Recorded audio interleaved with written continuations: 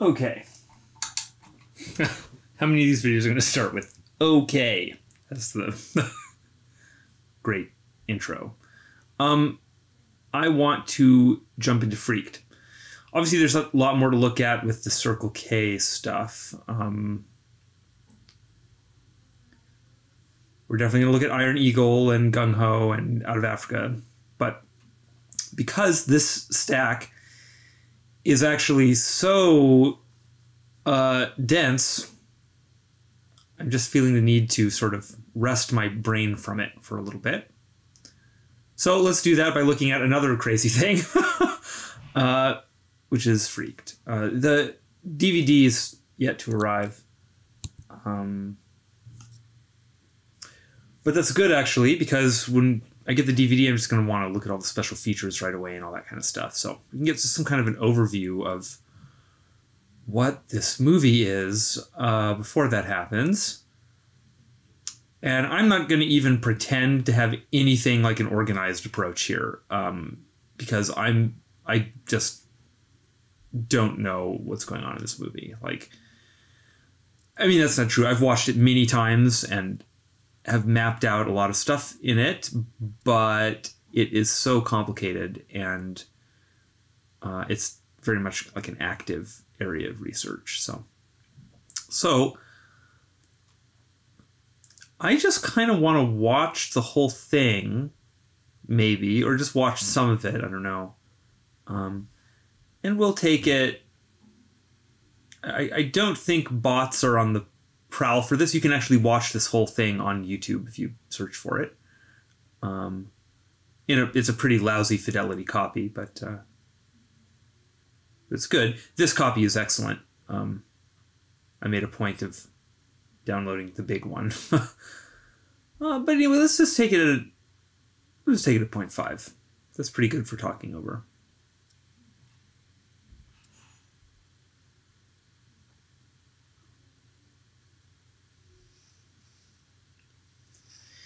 So this opens with this amazing title sequence.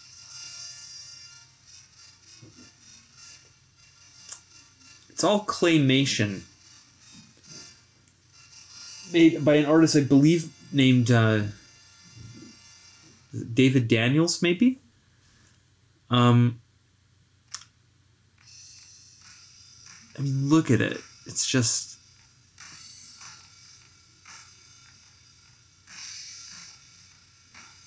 It's like one continuous lump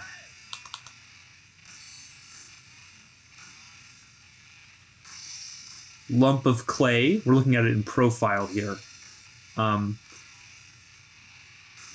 It has, oh gosh, why is this doing this? Come on.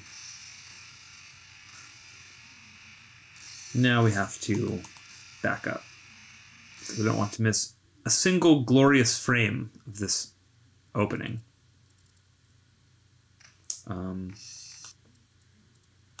Yeah.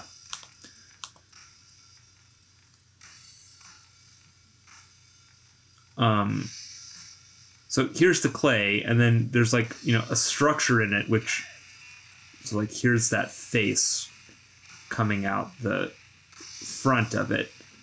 But then it's kind of like animated like that, and then slices are cut out of it. Am I explaining that well at all? It's kind of a little hard to understand, but you can see the effect of it is so amazing and psychedelic. And I think we're listening to Henry Rollins here.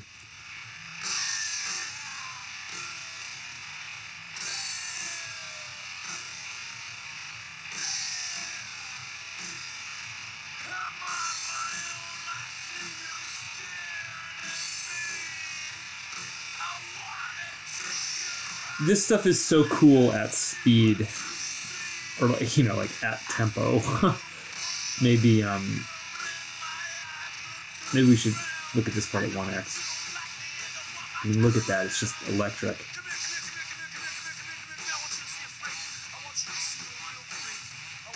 That is amazing. Hold on, let's take that one back.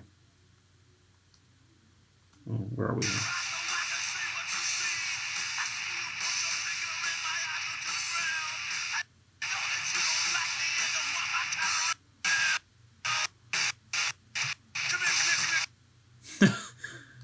Here, let's look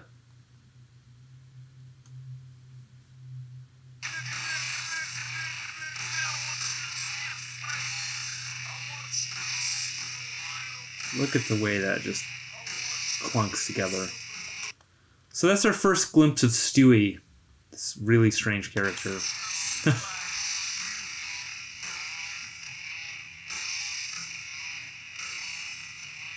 Wow, so cool.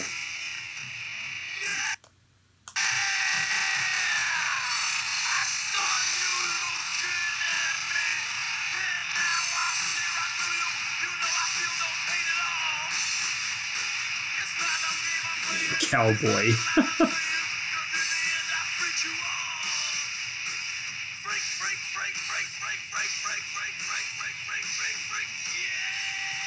Randy Quaid as Elijah.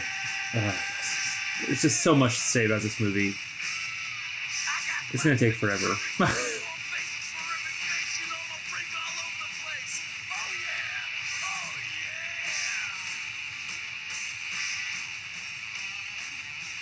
So yeah, I'm just obsessed with everything about this movie, pretty much. Like, I'm obsessed with the soundtrack, I'm obsessed with all the effects work, and obviously I'm obsessed with the ground, which is full of amazing Red Twins material. Now, this is another film that contains many of these handed matches. In fact, this was a film that I discovered kind of at the same time that I was really putting together the match stuff with Hellraiser 3 and just in the aftermath of that. Funny how these things materialize seemingly at just the right moments.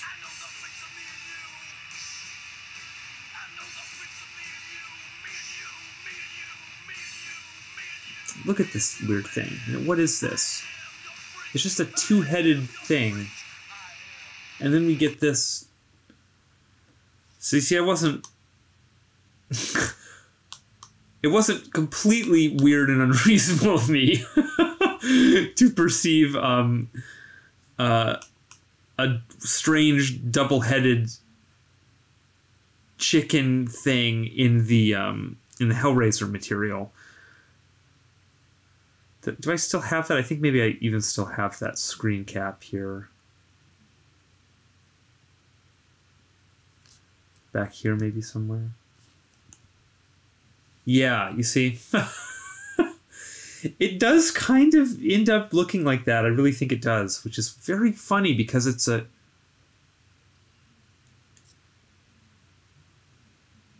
I'm not sure how to describe this. You know, a lot of synchronicity, it just seems like it's so much about the position of the viewer, you know? It's like relative to where the camera is and relative to how the human brain works, at least how mine does, this ends up looking like, I don't know, like two heads with little red tops and some kind of weird neck and then like a shared body thing down here. I don't know. It's like another weird projection area, like space kind of thing. Wow, I'm doing such a good job managing the English language right now. I think I'm feeling a little scatterbrained today. It's just a lot. Just a lot on my mind, I guess. But... So, okay, so we just heard a thing about the flying gimp having been destroyed. That's a tie-in to this thing called the Idiot Box.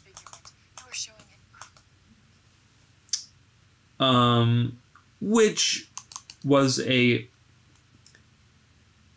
video series done by Alex Winter and some other people. It was like a comedy sketch thing on MTV, and Flying Gimp was one of the characters in that show. So you can see like the kind of movie we're in for already. It just opens with a really obscure reference that nobody in the audience is going to get, probably, and very proudly, you know. I love that kind of thing. Let's turn this up a little bit. Me and you, man.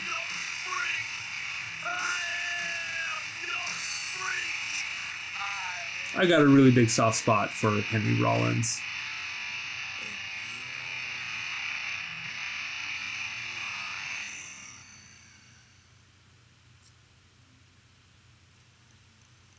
We repeat, the flying gimp has been destroyed. You may return to your homes. And now, back to So it opens with this strange talk show. I think this is very important. with tonight's special guest, Ricky Coogan.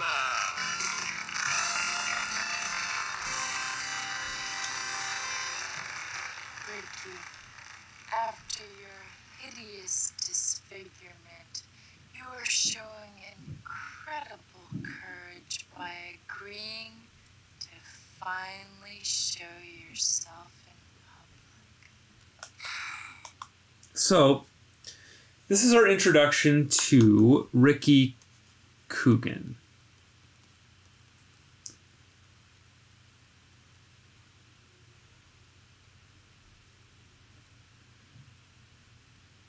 We're introduced to him in silhouette. We're told that he's been hideously disfigured and that he's been through some kind of an ordeal. And we see here that he is horribly disfigured.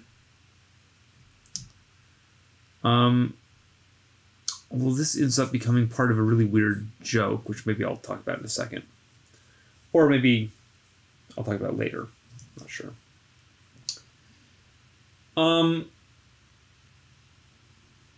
Yeah, I suppose it makes sense to just talk about this up front. I mean, why not? A huge piece of context here is that Alex Winter, you know, was a child actor. Come on. I'm trying to exit full screen here.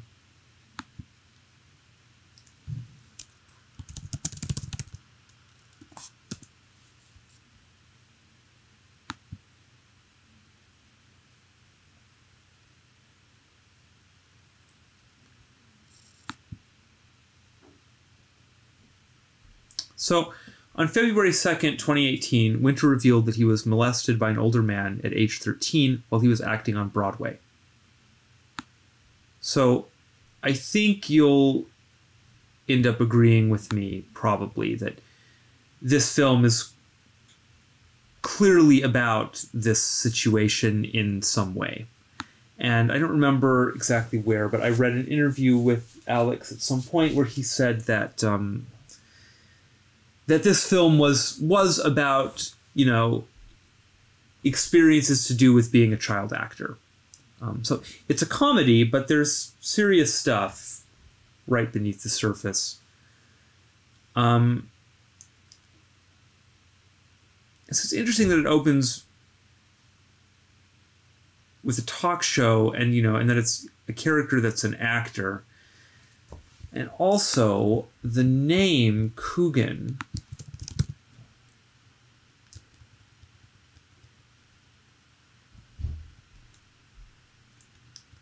well, there is actually some Richard Coogan. That's interesting. Captain Video.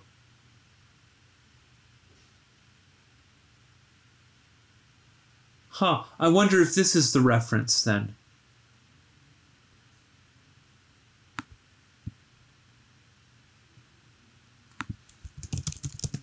I was thinking of the child actor for whom the bill is named. Right, the Coogan bill. Jackie Coogan. Maybe it's a funny double reference. I don't know. I think in the context of the read I want to attempt, that this is a film with psychological subtext to do with this abuse and with sort of child acting in general. I don't know. I think this is an obvious thought here. So Charlie Chaplin orbiting around this again. I think there are very obvious parallels to The Wizard of Oz in this piece. And so we'll be looking at The Wizard of Oz a little bit. And I find that quite interesting because, you know, the Wizard of Oz was built on the abuse of Judy Garland, who was, you know, pumped full of amphetamines during that production, and also probably molested during that production. This is a major shadow of The Wizard of Oz and MGM as a studio, and just old Hollywood in general. There was really a pretty systematic abuse of actors in general, actually, but child actors especially and most heinously. So I want to bring all that stuff in as we read this. And also as we read this, I want to be very sensitive to the fact that Alex Winter is a person who is still alive. and some of the material that we can see here was maybe unconscious for him when he made this piece. It sounds like it probably isn't for him anymore. But I just want to be... I don't want to be too flippant with that aspect of the material here. I think that it's a little bit rude, in a way, to psychoanalyze a living person from a distance like this. So I want to kind of avoid that, but at the same time, I want to understand this piece that he's made. And he did make this piece. And so I think we need to be able to relate it to his bio a little bit. So it's just going to be a bit of a balancing act as we look at it to make sure that that we're thinking freely and also, of course, precisely, but also sensitively and with some empathy. So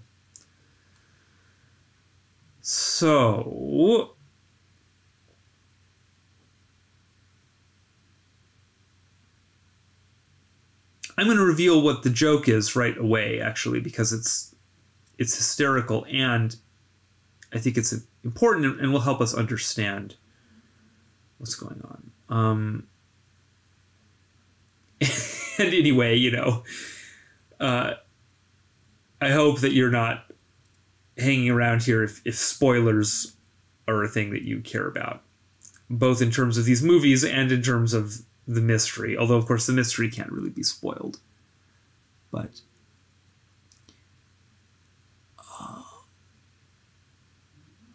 come on now. Maybe we'll just pick it up from here.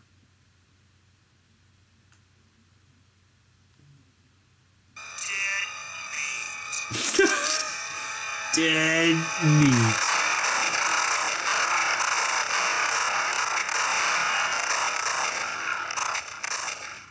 Okay. That's my story. And that's my story. Ooh, it's so exciting. Everyone's asleep. It's so interesting to me. Oh, it's about time. So they said we fixed Coogan's light. It's like they set it up. I just think this is so fun. By the way, I'm not gonna make it. Like, I'm gonna laugh at so much stuff in this movie. It's just, I really think it's a funny movie. So they set it up so that you think they've deliberately silhouetted him to like protect his identity, or just so that you can't see the horrible disfigurement or something. But then at the end, they're just like, it was actually like a technical problem. So now they're gonna throw the light on. But look what it's. It's like a cactus in the background, like. He's not disfigured in any way, I think that is so funny, but it's also so strange because it's a joke that relies on, or not even rely, I don't know how exact, but it makes direct use of a figure ground conflation thing. So it really is like, pay attention to the ground.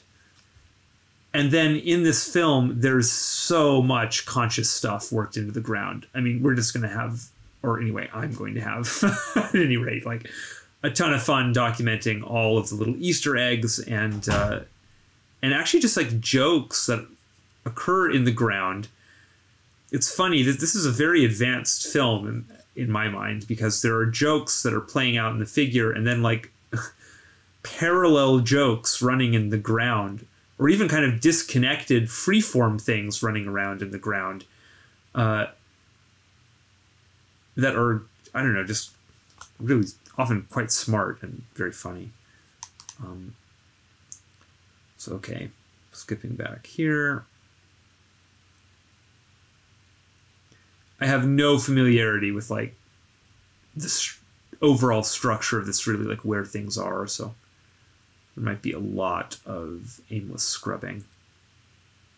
After your horrific ordeal, the very mention of your name makes children scream in terror. Ricky Coogan, the world is... So, you know, it's a joke, but right in the first, I mean, excluding the title sequence, in the first minute, basically, of this film, we're talking about screaming children, and then we hear screaming children. You know, the voices of screaming children. I find that somewhat ghostly there, especially at half speed. Also, isn't it hilarious that Brooke Shields is in this somehow? It's waiting to hear your story. It's like the whole joke. It's, the casting is really funny in this. Well, it's kind of long, but... It's hilarious because it's not, like, it clearly is attached to him here. I don't know.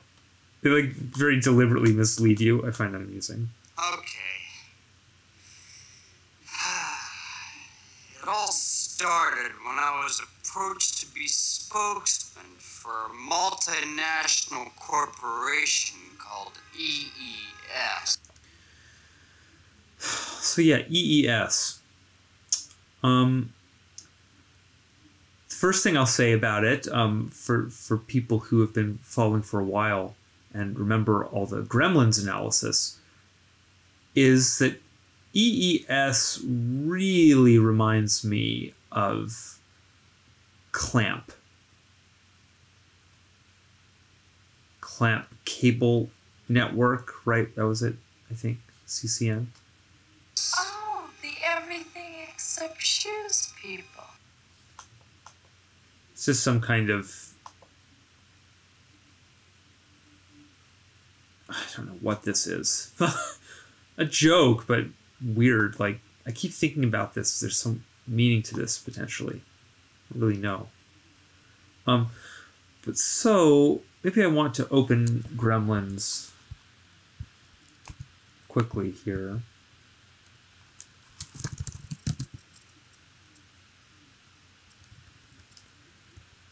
Gremlins 2, the new batch.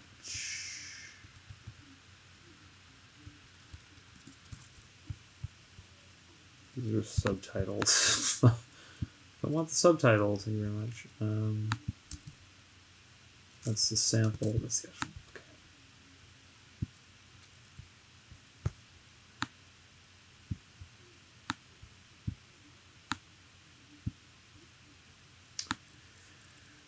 So let's see if we can find.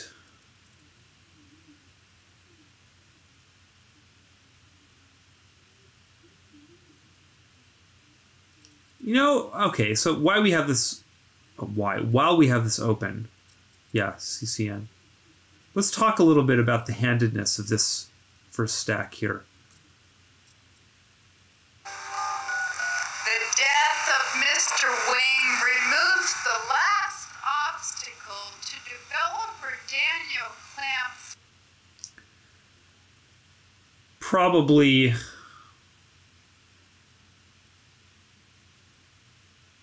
just by doing this, I've made more copyright headaches for myself. I hate this whole situation.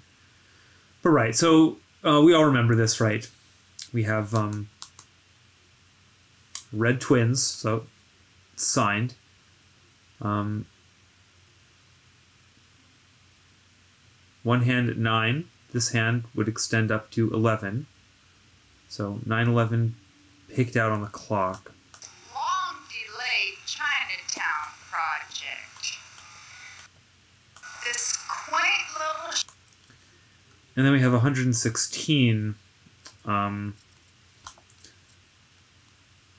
picked out over here on the lower left-hand side. So it's quite a bit like the Back to the Future tableau where we get the fiery 9/11 on this side. I made a lot of that in the analysis, you know, that we get the number twice there. 116, and then it's also picked out on the clock. 88.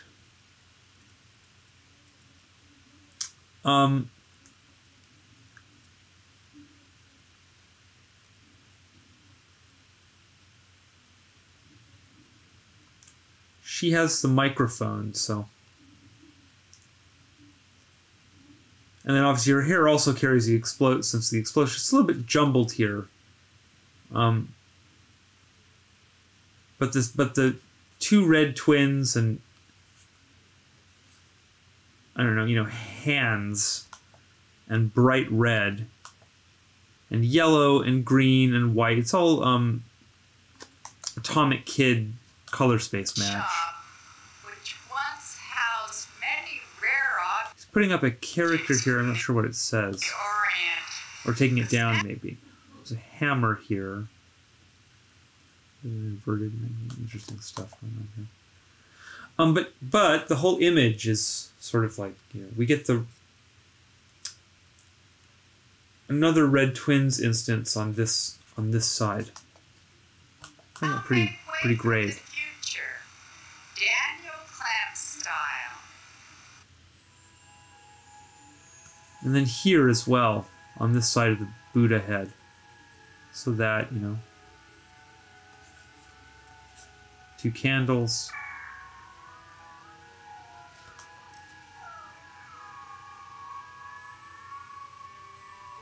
You know, what side is that on? What side is that on? So we're seeing there's some extra dimensionality in this scene that we weren't aware of before.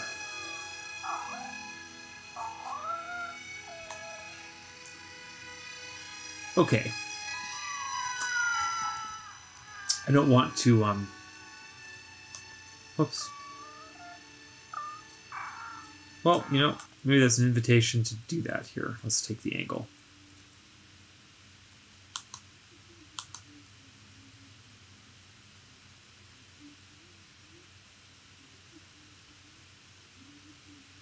This one's going to be very hard to get anything on because it's so wide.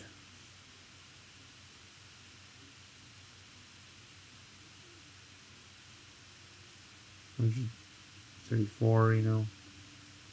We could claim it's 137. I don't know. There's too much give here to make any kind of reasonable calculation. It's kind of like weird animals over here. Okay. I was trying to find Clamp stuff. Mainly just like Clamp's office.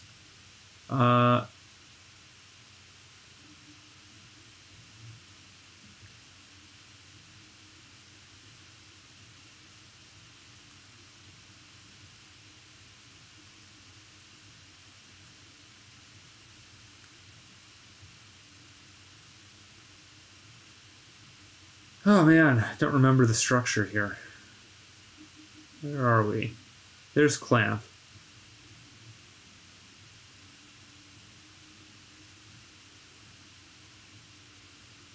Okay, here. Okay, this is quite fine. I just wanted to kind of get that in our brains a little bit, so that we can see the similarity.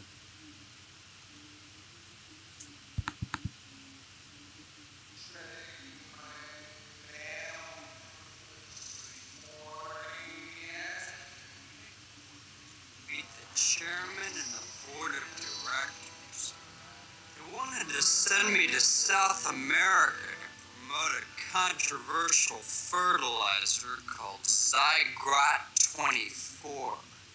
You are the only one who can stand up to these radicals who are trying to keep Zygrot 24 from the struggling farmers whose very future depends on it. Wasn't that stuff banned? Only in the U.S.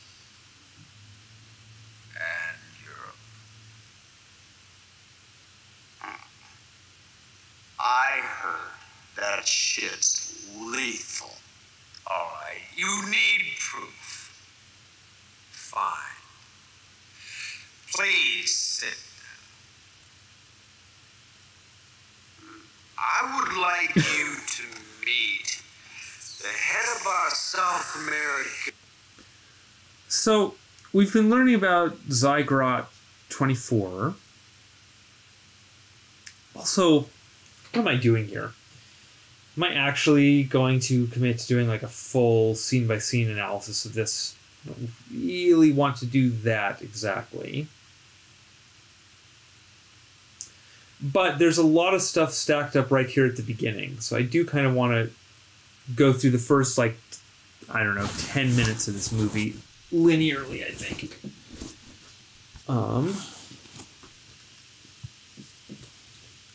I moved the computer, so now the volume's going to be different on my voice, probably.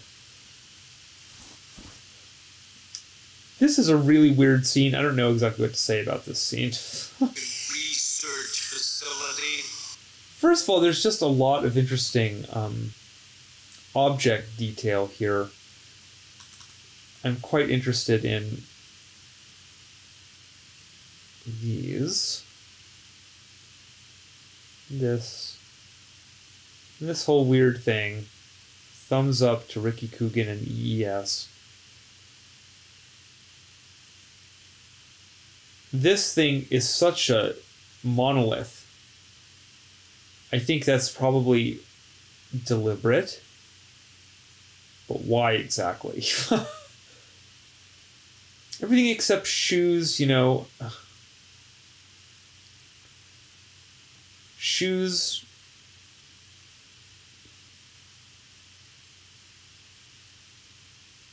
ground you to the earth. I don't know, I'm not even going to attempt some symbolic reading of that yet. I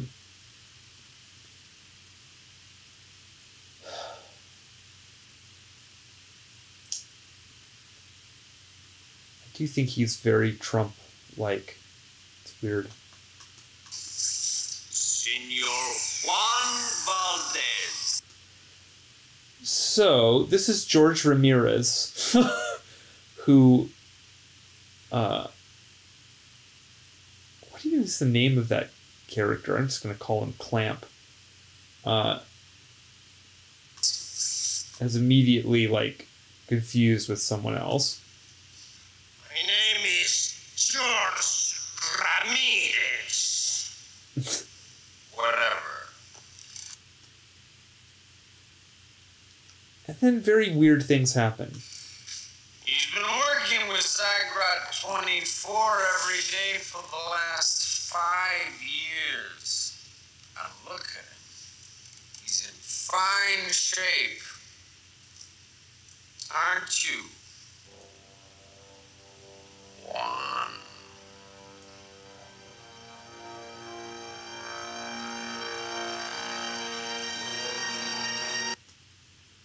This actor is amazing. Like, the rage burning beneath the surface here, you know? It's communicated very effectively. And then the repression of it. Yes. I am fine. But he's not fine. He's boiling. I want you to know that me and my team in Santa Flan. What kind of shitty name for a country is that? it's interesting that they join in this mockery. Also, this is a very weird collection of folk, isn't it? At some point, I do want to take a look at the script. I don't want to do that right now, but the characters all have names. I think, let's see if I can remember. Personal trainer, bodyguard. I forget what this guy's called, but it's something like a life coach or some kind of guru, you know.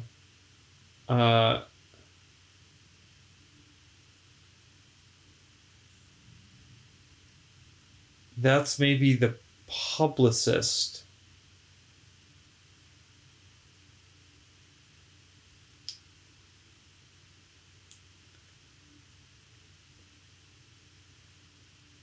I don't know. We'll have to look it up later and confirm. Telephone, cigarette, hand. Here's a hand, but the other hands are all kind of obscured, so.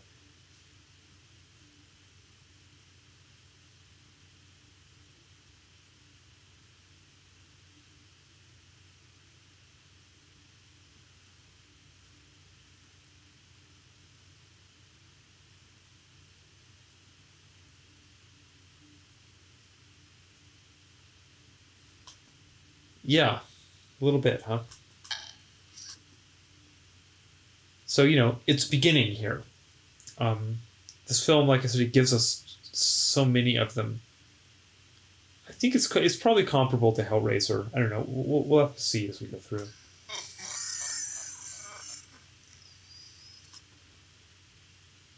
Poor George. Something I'll say about the script. Well, we'll have to wait till we get to this part of the scene, I guess. It's named for the patron saint of creamy desserts. I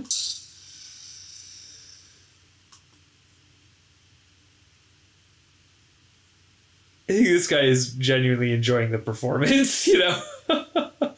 Everyone else is trying not to laugh.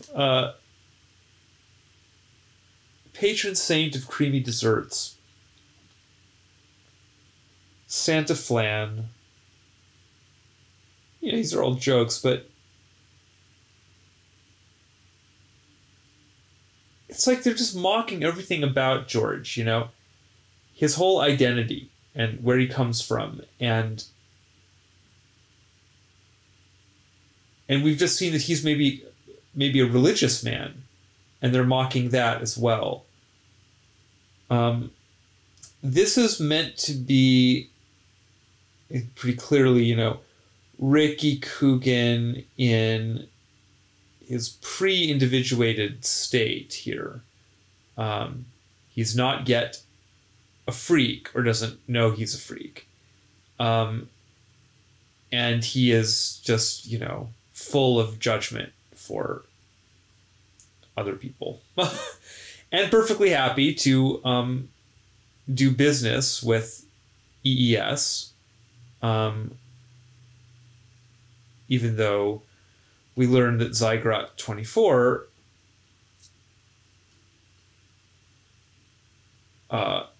is toxic. And well, actually, Zygrot 24 is a very complicated symbol in this piece. Fuck. And to understand this piece, we also have to look at Mac and Me. Because there's this whole weird thing with product placement in this that I'm still sort of struggling to really understand myself. So I'm just going to have to kind of slog through it, I guess. As I was saying,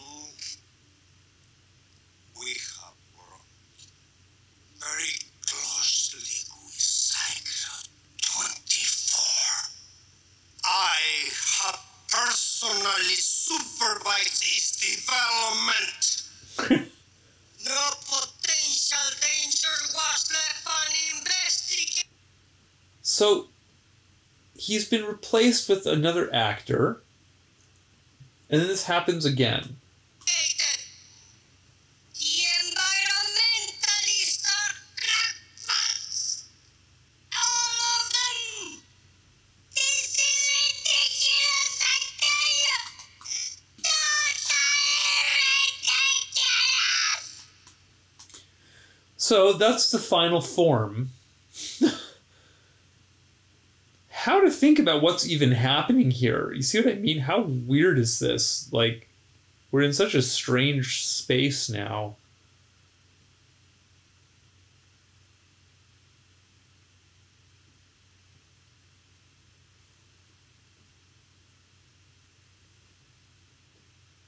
I kind of thought that maybe they were trying to do like a shrink effect, because it's like he's been supervising the development of the zygote, which is a mutagenic, that's not a word, it's like this toxic sludge that makes people into mutants in this movie. And so I thought the joke was maybe like, okay, he's a mutant and he's like shrinking in real time, and instead of doing a real effect, they just like did a very coarse shrink by swapping out like the actors in stages. But then in the script, it just describes, like, it just literally says like George is replaced with a different actor every time we cut back, and it just describes this exact like thing in perfect detail. There's really not much difference between what's in the script and what's in the film at all, except that a whole lot of stuff got cut from the film, which is why I'm so excited to get this DVD, because actually a ton of that stuff in the script was actually shot, just didn't make it into the theatrical cut. Anyway, I do think there's some kind of thing that, like, their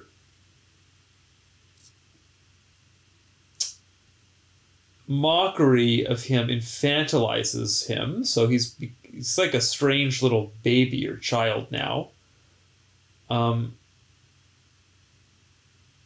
Which they've emphasized with this oversized suit,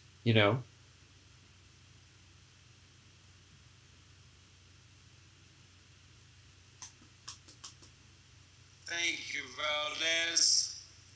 That'll be all. Hey, wait a minute. Ricky, this is important. We are talking about a major threat to the EES image.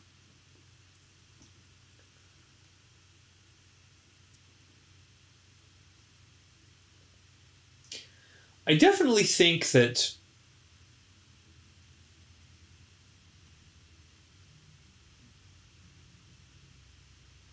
Mr. EES. This is really a problem that I don't remember this guy's name. Here, let's get the Wikipedia article up.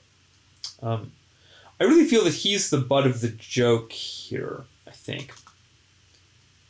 I don't want to magnify this dude. Dick Bryan is the name of this character, I guess.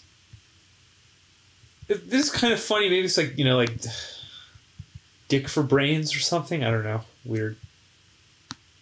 So, okay, that's Dick, I guess.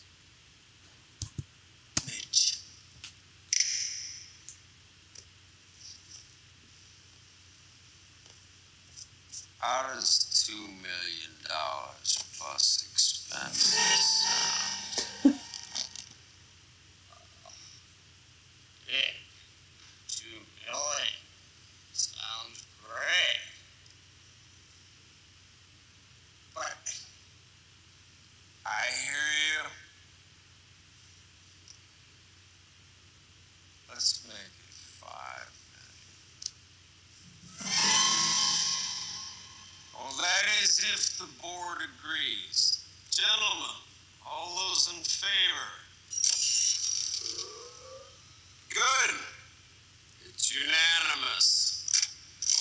a weird shot.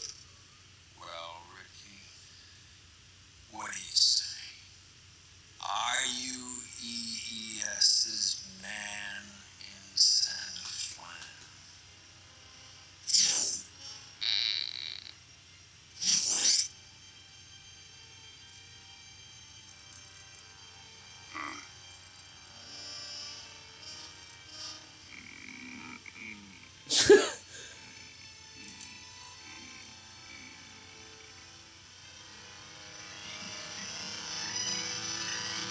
Phew. Excuse me.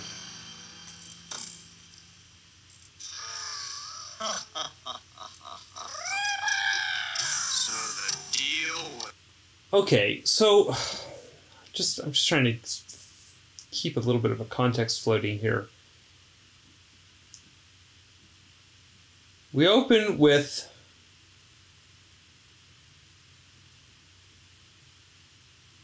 this talk show, and then that goes into this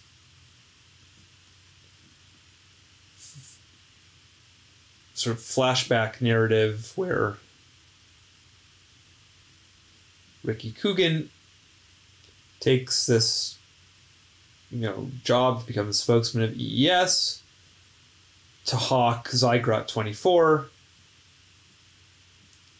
in South America somewhere in this fictional place, Santa Flan.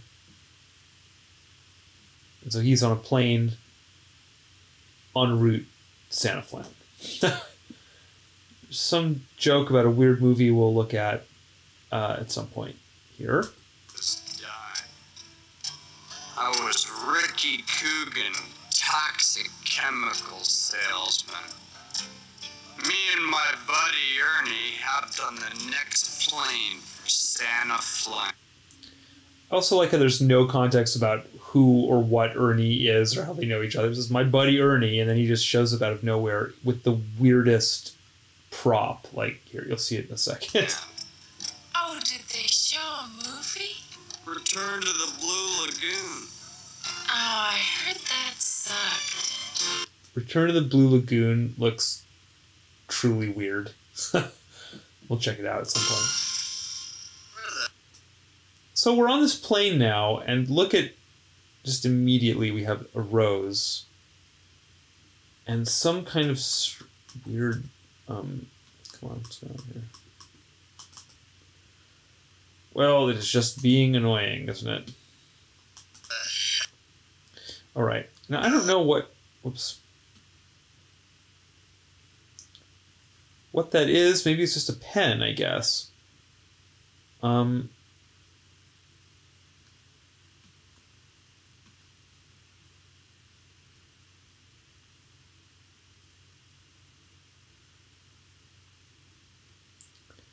Yeah, I guess that's a pen, but it's definitely a little antenna-like, I think, combined with the clock. Well, and then here's the rose, and then in the background we have two red rectangles.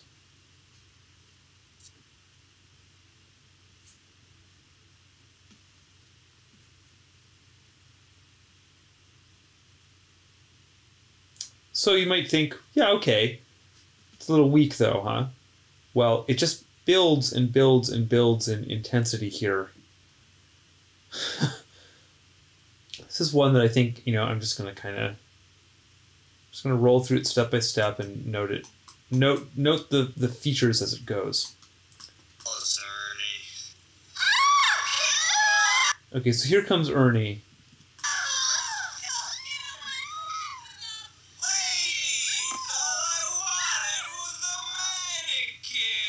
And the first... his face. The first thing we see Ernie do is he's just basically like assaulting people with this rubber hand attached to his fly.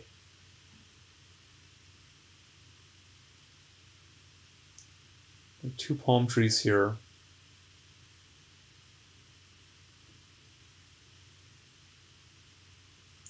Red. This is interesting because it kind of looks like a flower and like an explosion. And of course it looks like, you know, sperms and an egg. It's a Red Hot Chili Peppers shirt. It's striped. Corduroy. It's even extra striped. Hey, I'm kidding. What is that, gravy?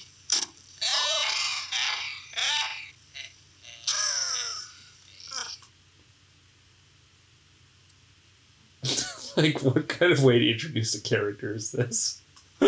It's so funny. He smells the rose. So first of all, we're gaining in sort of hollowed up dimensional structure here because we have another rose creeping in the ground. So that rose aligns with that red rectangle, and that rose aligns with that red rectangle.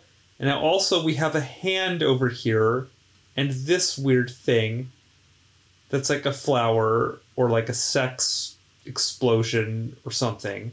Red hot hand coming from the genitals. Then we already had, you know, we saw the clock over here and the pen, so. Did you get that? I don't know, Coog. It started as a pimple and then I scratched it. It's just like...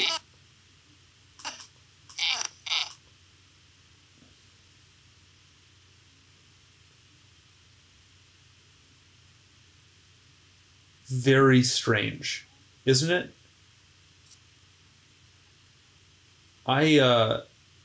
You know, I don't know. I've been on a lot of planes, you know. I grew up in Israel and did a lot of flying back and forth between Israel and the United States, oftentimes via Europe. And I've been, you know, I've traveled elsewhere around the world since then and so on. So it's like, you know, I've never seen anything like this on a plane. That's weird. What is this? It's just a rose sitting there on the, like, you know, okay. Odd. Very odd. There's alcohol here. And this hand. How does a rubber hand... This joke doesn't even make sense, you know, like... Can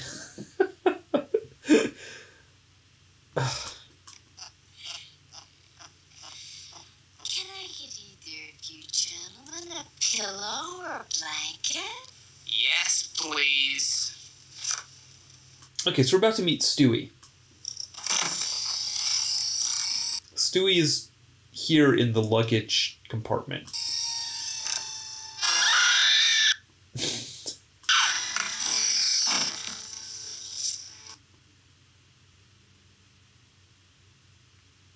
Now, Stewie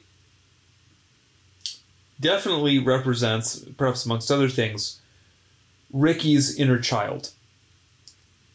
They really develop that in a pretty explicit way in this film. So that's there's really no interpretation necessary. It's Ricky's inner child. So it's interesting that everyone reacts to it, you know, with such horror. And they describe Stewie as a troll and so on.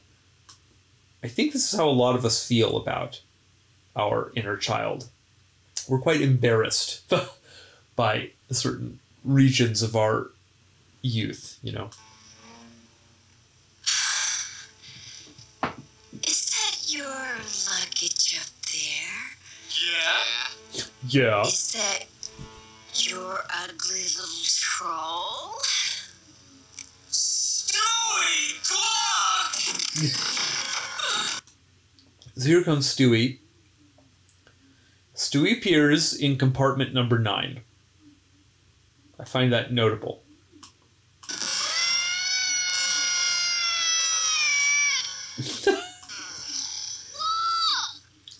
I just want to say right now, I am completely obsessed with this kid. Like, what a hilarious actor. His timing and delivery and everything is so great. And I'm not sure I fully understand the parody here. You know, he has prosthetic ears. I'm pretty sure these are prosthetic teeth. I'm 100% sure, actually. They've made him look like a Mad Magazine caricature or something like that.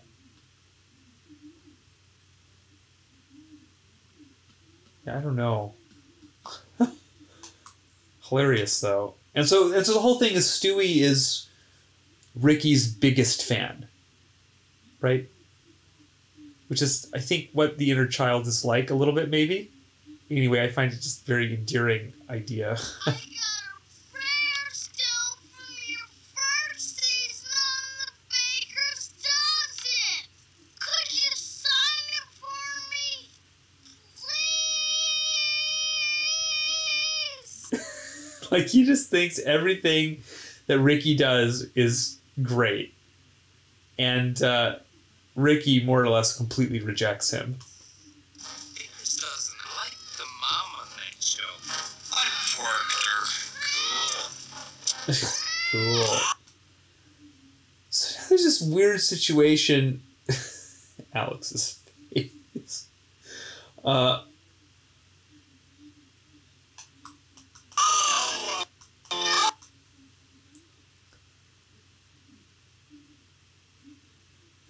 We have mentioned it's like trace of Stewie, like toilets as an interesting potential resonator for the Atomic Kid. Here comes Stewie here.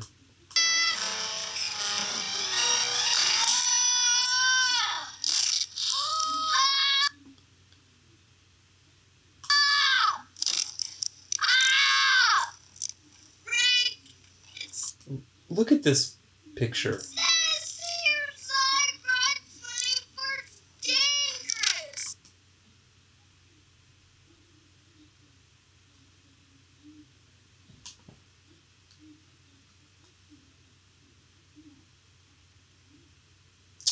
Come on.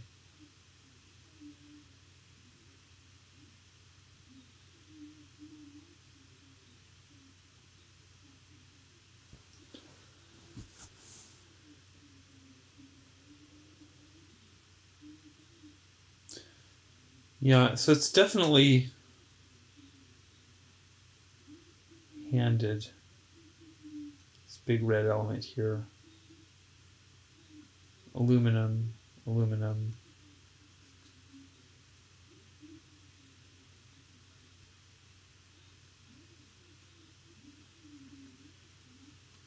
Time in a skull, you know, to me it implies the To me it implies the death of time.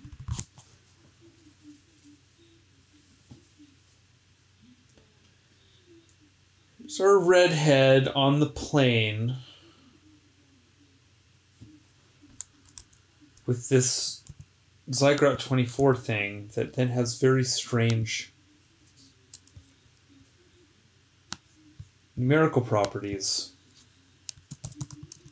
Oops.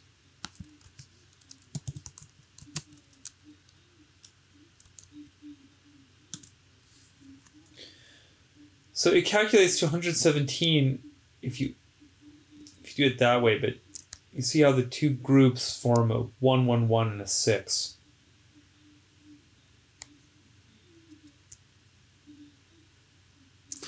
Remember, does that sum to anything in total?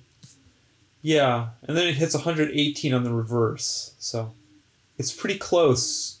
I find that pretty impressive in terms of the gematria space there. I love how that works out, that Zygrot hits 111, and then 24 creates 6. And they're separated by a dash there, so, you know, I think I don't know, to me as a numerology weirdo, the fact that we can substitute that here,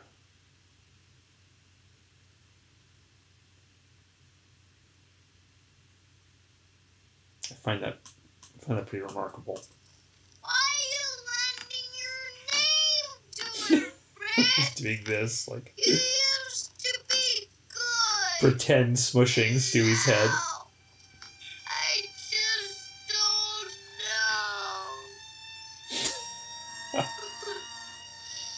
know.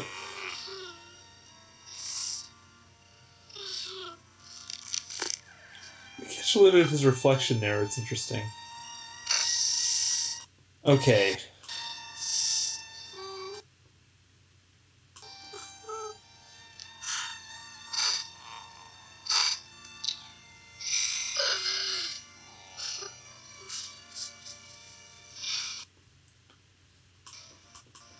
Don't cry, Stewie. Deep down, I'm still good.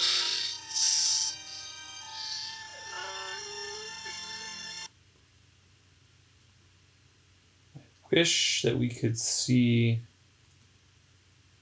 the back of that thing a little more clearly.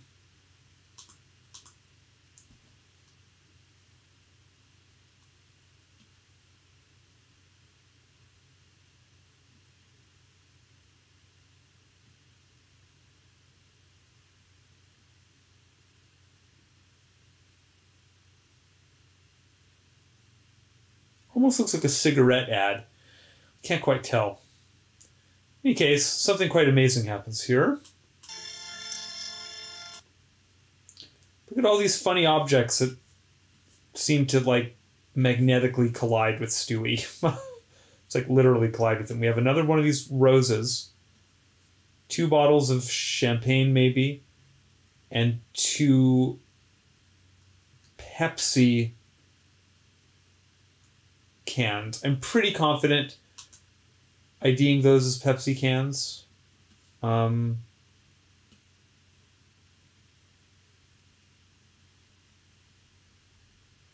Because we have I kind of perceive the red and blue swirl there. It's very hard with the motion blur. Here, let's take this super slow. So it goes by really quick. Yeah, those are definitely Pepsi cans. I find this so weird. Also, these two now form a handed pair.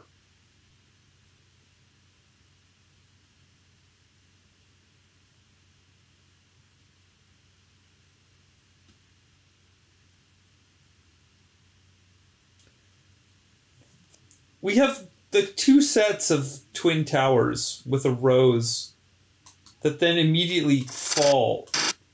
You know, they collapse there. And Stewie then collides with the rose. All of this happening on a plane.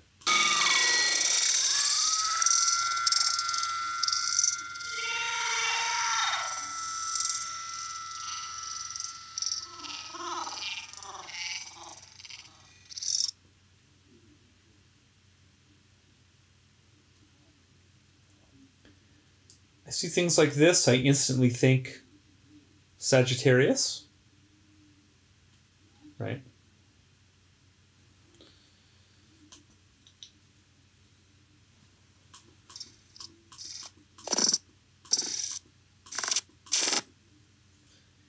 Now it looks like they've kind of glued these down or something so that they don't fall. Like, isn't that funny? What's the point of it? Like the movie point of it, you know? I don't get it. Seems like it's there purely to make everything work in the context of the constellation. Here's another sense here of, you know, this is a chair, so legs go here. And then here's the communication tower.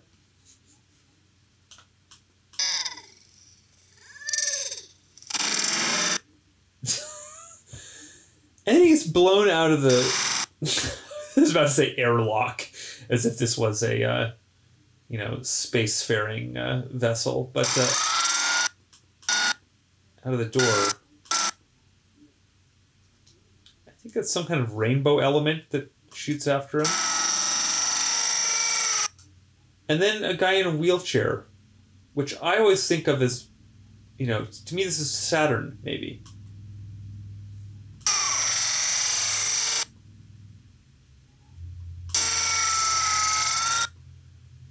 I feel like there's kind of a Sagittarius Saturn energy here a little bit.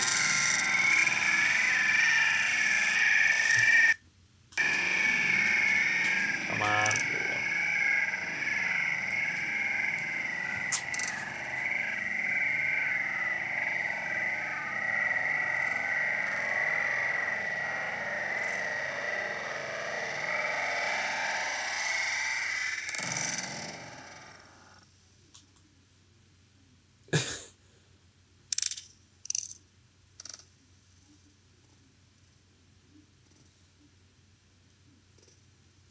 So that's not the last we're going to see of Stewie. Okay, now they clink their drinks together. We're back here in this strange alignment with the hand and the rose.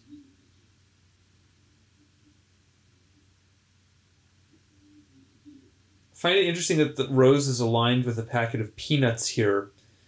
This is significant due to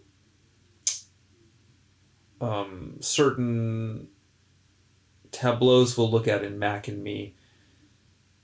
Peanuts, there's something planted that we'll think about all this stuff. But look what's appeared in the background here. This rose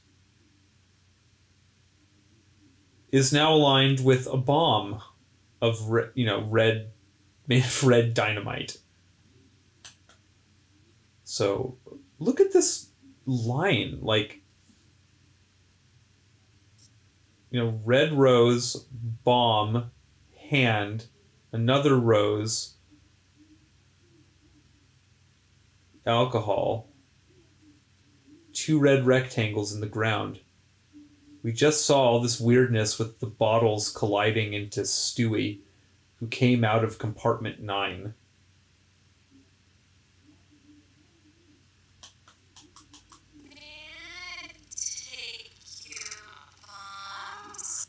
May I take your bomb, sir? It's pretty funny.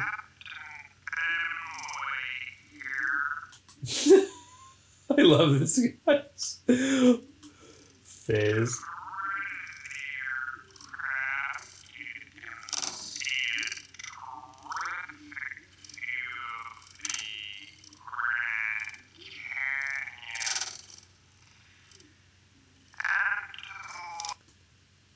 So now we're talking about left versus right.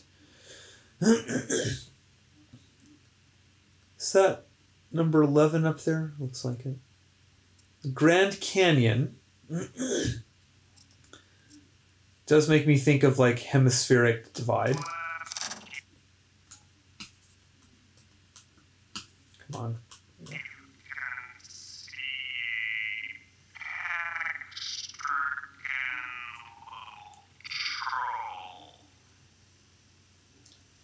Panic-stricken little trolls. Let's do it again. I like how he's holding up an image of Ricky here.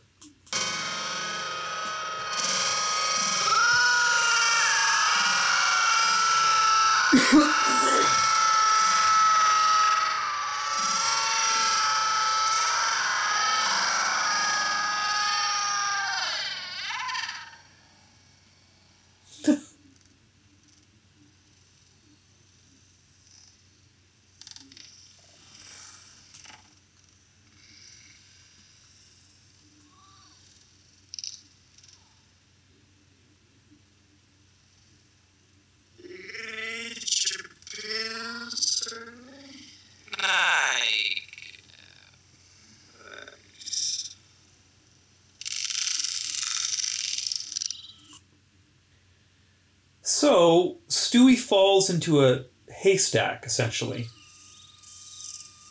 maybe not into it, but just right next to it. I think that's part of the joke is that he misses it, you know.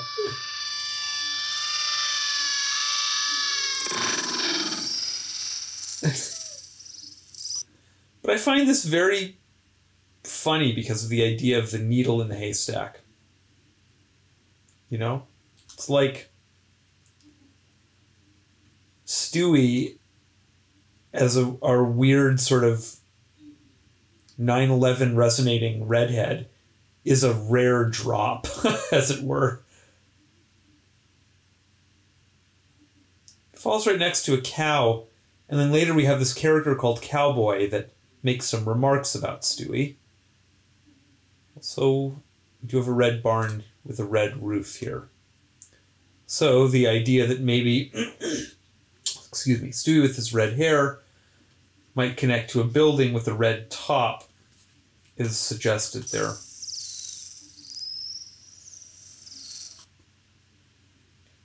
Note Stewie's red shoes. I would say perhaps the first of our sort of subtle Wizard of Oz connections here.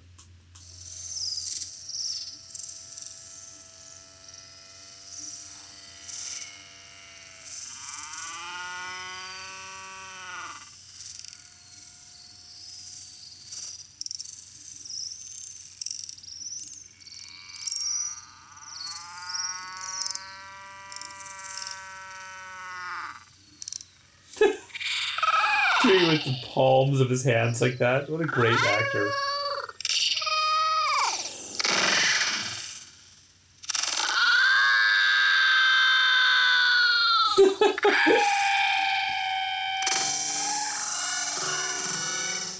So then we cut from that to another shot of a plane.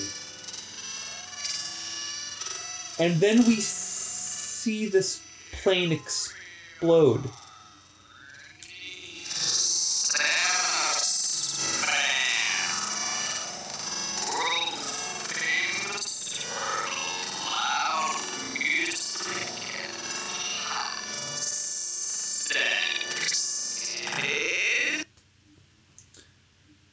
So, Santa spam, loud music, hot sex, meat, kind of, I don't know, Dionysian dancing. And then again, like hot sex. So these are all things we associate to this region of the frame and to the imagery in the reference object. And then we see a plane explode. So all those things in the dialogue occur in time with an image of a plane exploding, immediately following all of that material we had with all the weirdness on the plane.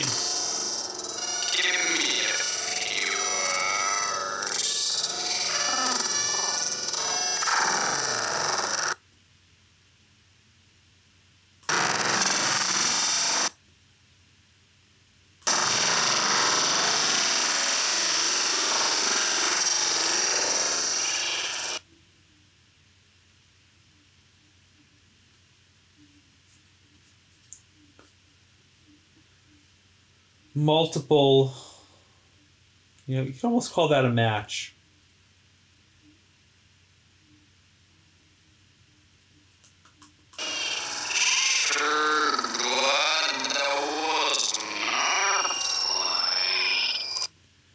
Sure glad that wasn't our plane.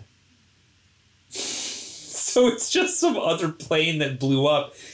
See, that is so funny because they put that stuff in the ground with the bomb. And so then when you see that plane blow up, you assume that it connects to that. But then it doesn't.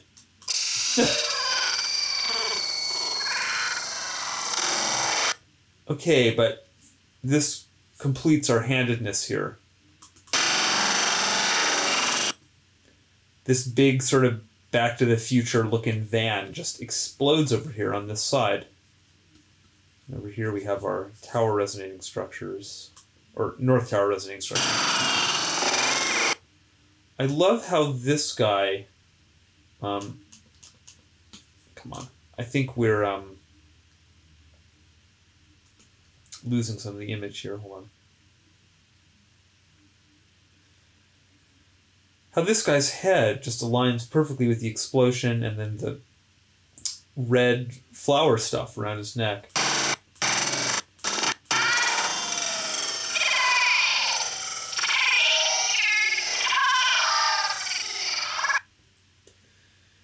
Here are all these protesters.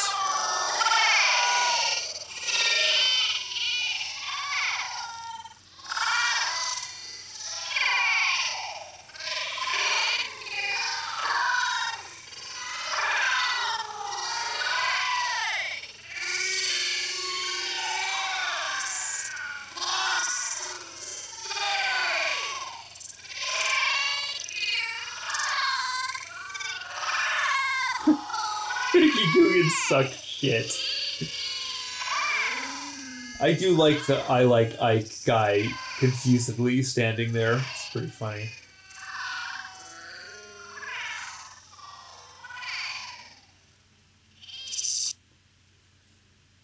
So this dude's just standing around back here with the bomb completely intact. So then they follow up on their weird like expectation subverting joke with another statement in the ground to let you know, to really make the point that those two things don't connect. Isn't that weird though then, how this whole joke then revolves around a very strong implication of a causal connection that then emerges as completely acausal. It's just an accident. Some other plane blew up, and this is just a guy who is an upstanding citizen who happens to be a bomb enthusiast or something. He's going to like a bomb convention. You know, who knows? I have no idea. We never see this again. This is just some weird joke they've put kind of slightly in the ground. But, you know, he's standing right in front of the thing that did blow up again, so it's all strange and maintains the handedness here.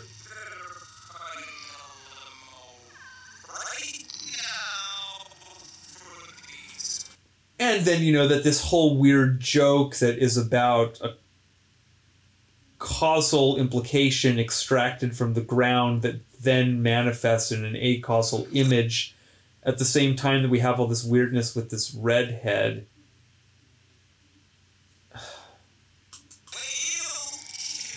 Come on.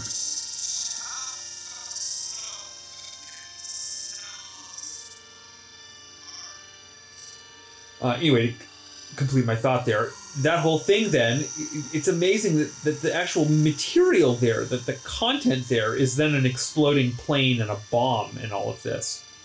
In this image context that then, you know, has the rose and the hand and another rose and the bomb. Okay, so here we have some kind of anima moment.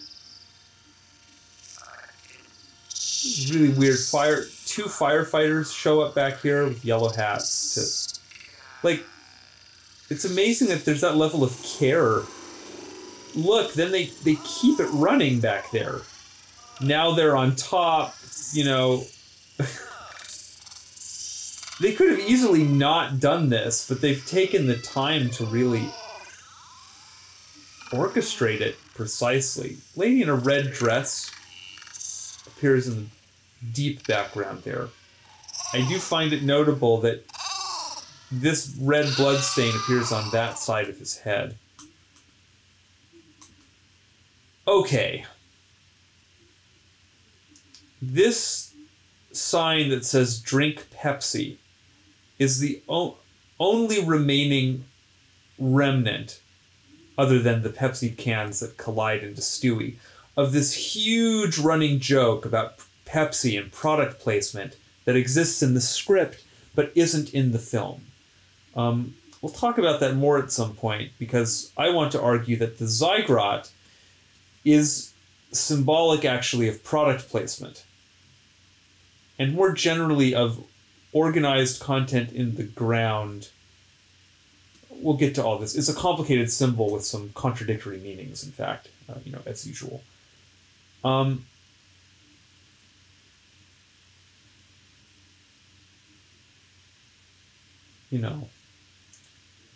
We saw a few strong matchy things, but most of that is still ahead of us. I think I'm going to break for tonight. That felt pretty comfortable to just sort of talk through, 10 minutes of this. Maybe we'll just take it 10 minutes at a time. I probably will just go ahead and document myself looking at the Freak DVDs. Maybe I won't release that stuff right away. Maybe I'll put that up after we get through a little more of this film or something. I don't know. We'll figure it all out. But yeah, I think that's it for now. All right. Well, thanks everyone for hanging once again, and see you in the probably very near future.